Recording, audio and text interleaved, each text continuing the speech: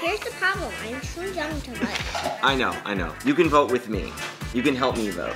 Well, it's not even time to vote No. But when you get the right to vote, when you become 18, it's important that you vote. What's up? Happy Thursday, August 27th. Today is the Duchess Who Wasn't Day. Have you heard the expression, beauty is in the eye of the beholder? No. So that just kind of means that beauty is an opinion. And even if there's a trend of beauty in one direction, or a bunch of people feel that beauty is this thing, it's up to you. You get to choose what's beautiful. It's your opinion that matters to you. If it's beautiful, it can be beautiful too. It doesn't matter what other people think is beautiful. It's an important thing to realize, because there are going to be things that you think are beautiful or important that other people just are doing their own thing.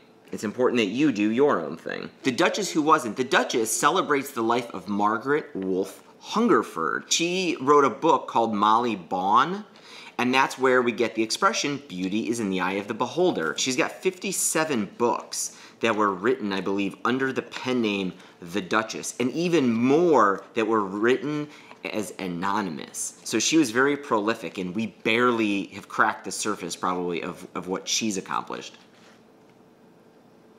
Are you staring at Lens? Are you forgetting? Are you still looking at that thing? So speaking of people who see things maybe a little different way and kind of do the opposite of what other people are doing, this is interesting news. Ryan Reynolds, you don't have to put blinders on. Do you need me to just kind of move the... Yeah. Okay. That's better. Ryan Reynolds is going to produce and be in a new comedy on Netflix called Upstate, which is cool. I mean, I like Ryan Reynolds and news about his movies, but what is even more interesting to me is other recent news that has happened just like last week. Aviation Gin is Ryan Reynolds' company. They sold it to Diageo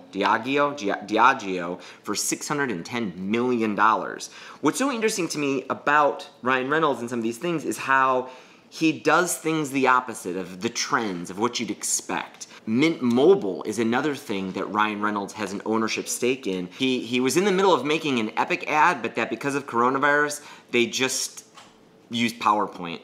See, slides can be compelling.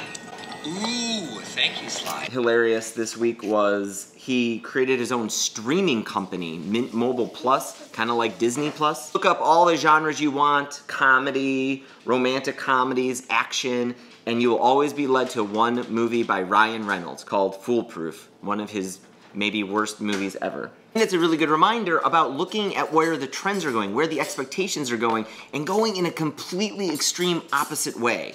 And if you've seen the success of Ryan Reynolds' projects like that, you can see how that works out. When you do things that are completely the opposite of people's expectations, people notice and people talk about those things.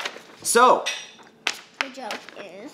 The joke of the day by someone named Tobber, user Tobber on Reddit.